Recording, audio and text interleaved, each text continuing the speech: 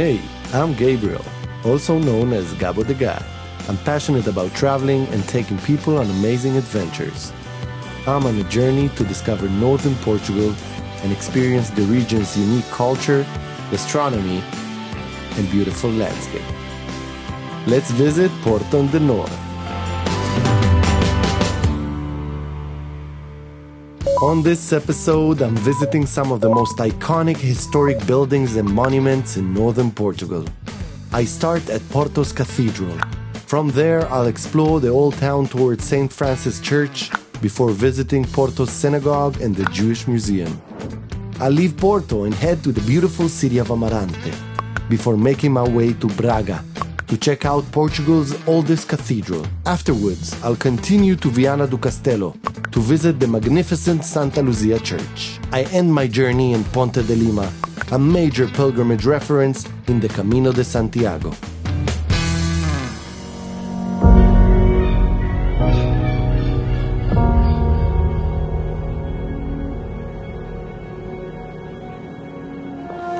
A traditional religious trip to northern Portugal couldn't be complete without a visit to the Cathedral of Porto, the Sé. The word Sé actually means the Sede Episcopalis, which means this is the official seat of the bishop. This cathedral is much more than a cathedral. It is the heart and soul of the city of Porto.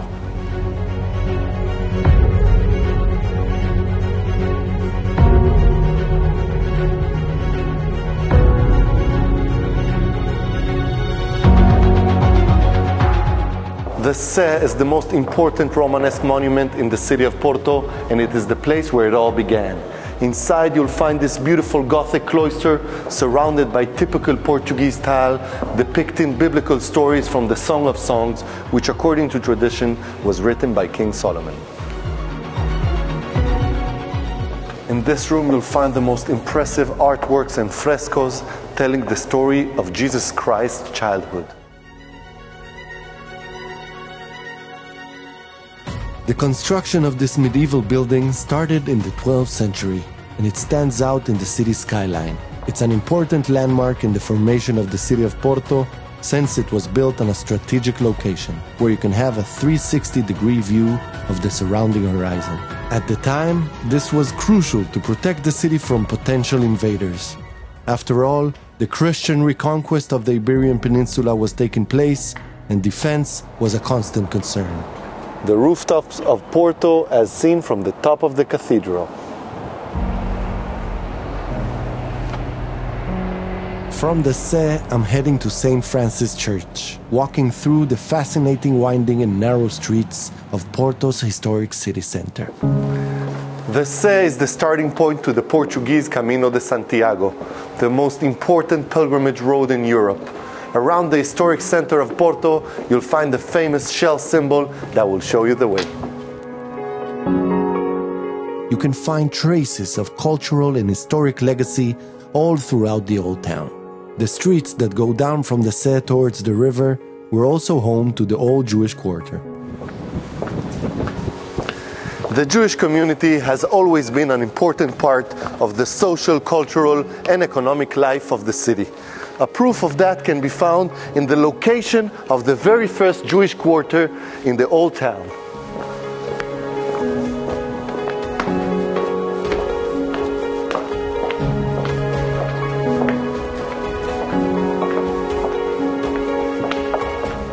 These streets are breathing history. It's a very cool place to visit while walking through the historic center.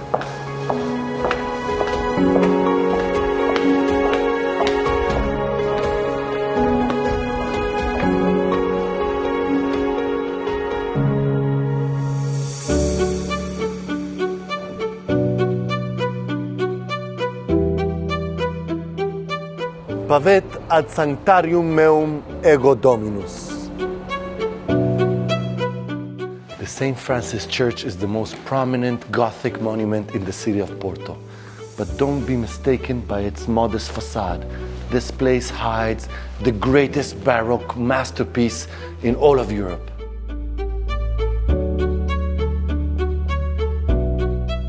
The amount of hard work and artistry that was invested in the design of this place really grants the traveler and the visitor here a transcending experience. The church stands as a trophy to the golden era of Portugal during the time of the discoveries. This place is truly a testament to the might of the Portuguese Empire.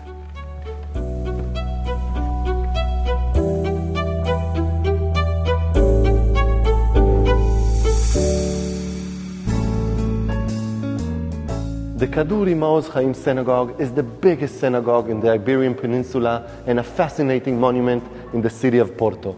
The architecture of this building is marvelous, and it is designed in a Moorish Portuguese traditional style with over 20,000 handmade tiles made right here in the heart of the city of Porto. Today, the Jewish community of Porto celebrates its holidays, festivities, and Shabbat dinners right here at the synagogue, and this holds the heart of the community where they preserve a millennia of religion, tradition, and faith.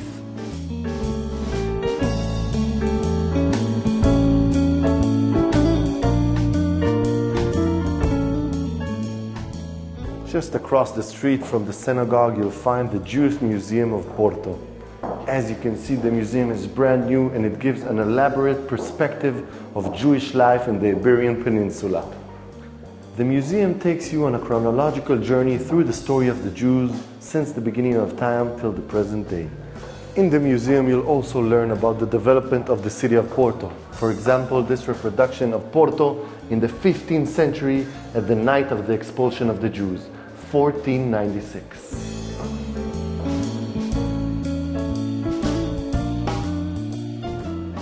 This is a replica of the oldest archaeological remnant found in the 14th century in Porto, telling the story of the inauguration of a Jewish synagogue in the city. The museum ends with a positive note with the return of Jews to the city of Porto in the 20th century, the revival of Jewish life, and the fascinating story of Captain Barosh Bashtu.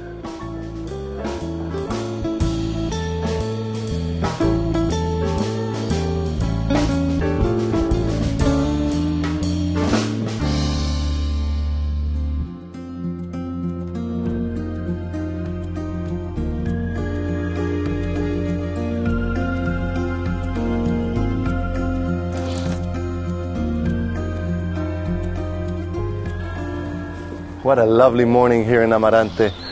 Just an hour away from Porto, I'm staying at this beautiful 16th century palace that used to host monks, pilgrims, and travelers on their pilgrimage to this holy city. Today, this luxurious 5-star hotel holds a Michelin star restaurant and some of the most amazing views to the city's monuments.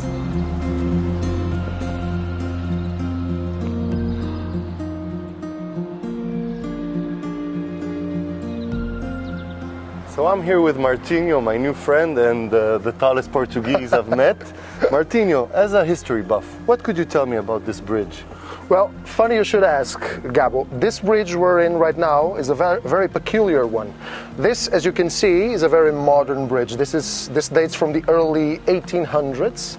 It was rebuilt around that time because it was flooded and the older structure that it was totally destroyed. Around that time, the French Empire invaded Portugal, and so there was a battle here that ensued for 14 days. This bridge leads us to the main church in Amarante, the Church of São Gonçalo, who was a monk that lived here in the 13th century. He was renowned for his miracle making as well as his matchmaking, his marriage making.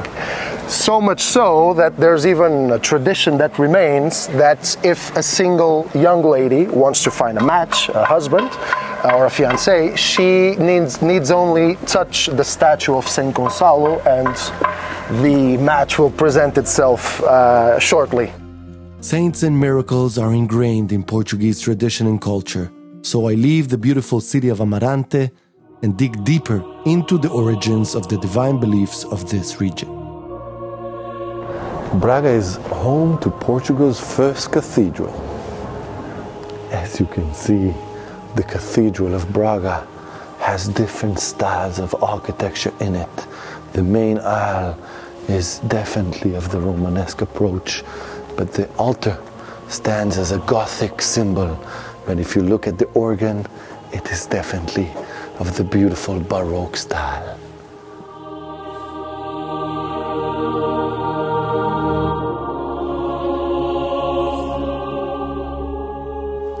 The cathedral has hosted a number of historical events throughout history, and today there are great events that are televised throughout the nation.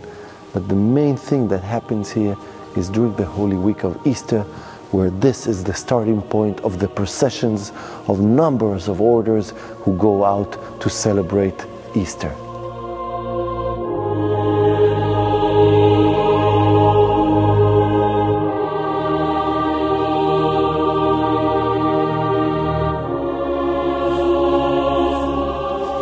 It is now clear to me that Braga was always the home of religions and traditions. Here I encountered a list of all the bishops of Braga since the 1st century AD with San Pedro de Ratas till hopefully the end of time. The cathedral also exhibits artifacts related to the Portuguese history throughout the times.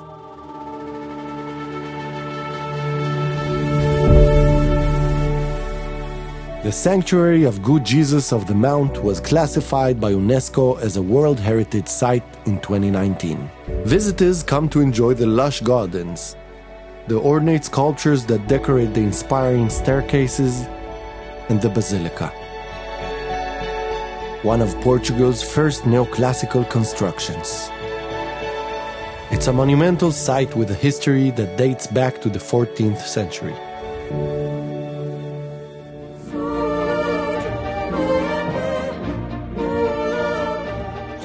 The Sanctuary of Our Lady of Sameiro is yet another example of the many magnificent churches we can find in Braga. Built in the 19th century, it's one of the most important Marian shrines in Portugal, only second to Fatima. Pope John Paul II visited this site in 1982.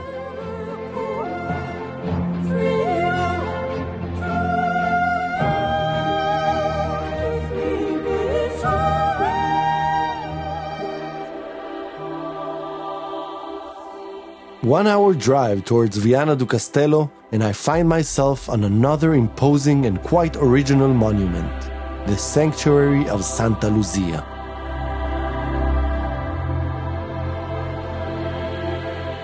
The Church of Santa Lucia is unlike any other church we've seen on this episode. It is only 80 years old, and the style of this church is dedicated to the Byzantines who have spread Christianity around the world. One of the things that you could admire in this place are the beautiful tainted glass and the marvelous altar that strikes upon the view seen from the outside.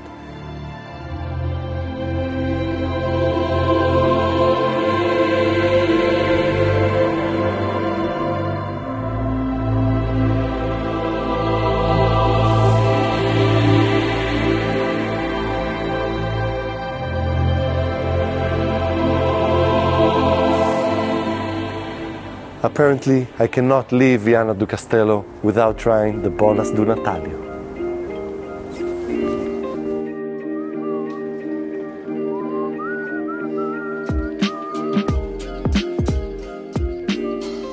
I came to the heart of Viana, to this little plaza behind me, walked through the little streets. I saw a lot of cute stores and a lot of cool restaurants, and I just enjoyed this moment with my bola do Natalio.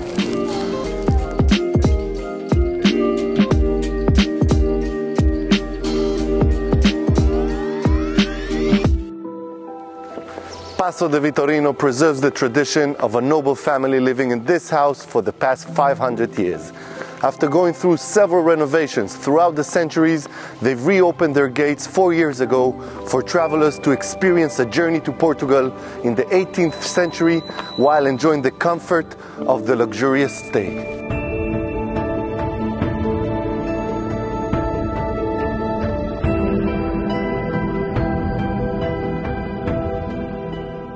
This manor house offers a great combination of classy decor and a peaceful countryside environment. So excited to hike the Camino de Santiago tomorrow. But before I start my self-discovery journey, it's time to get some rest.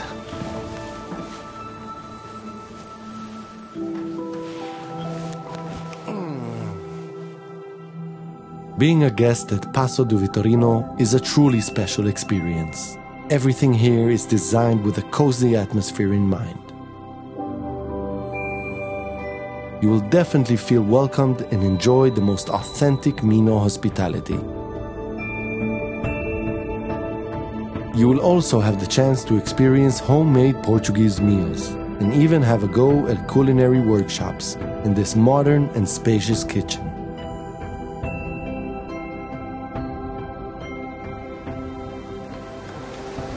Passo de Vitorino has a magical Baroque garden known as the Four Continents Garden. Let's explore. A mysterious and fascinating garden that reflects the history and essence of the palace. This is a place of peace, tranquility, and comfort, where one finds an overwhelming quietness and a restorative feeling of well-being.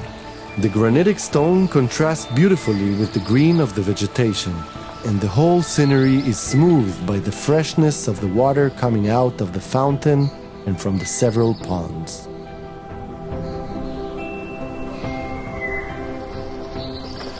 A palace such as this one is a wonderful example of a Portuguese solar.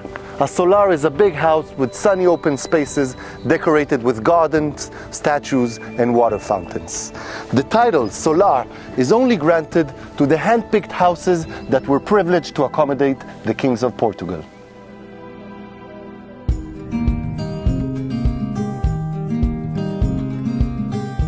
Passo do Vitorino is only a 10-minute drive away from Ponte de Lima, the oldest Portuguese town. The Roman bridge over the Lima River, after which the town was named, was built in the 1st century, and since then it has been a fundamental passage used by pilgrims on their way to Santiago de Compostela.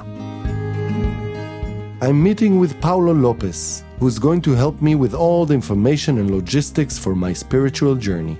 Então, vou-te entregar um roadbook com toda a informação detalhada do caminho e diariamente o que vai acontecer é que tu deixas de manhã as tuas bagagens na recepção dos alojamentos e nós vamos transportá-las para o alojamento seguinte. The shell shows all roads end up in Santiago de Compostela. Although this being a pilgrim's road, it's actually a chance for people from around the world to get to know unique cultures, go on self-discovery journeys, and try different things. After getting a good night's rest and the right outfit, I'll be ready to complete my spiritual journey in Northern Portugal.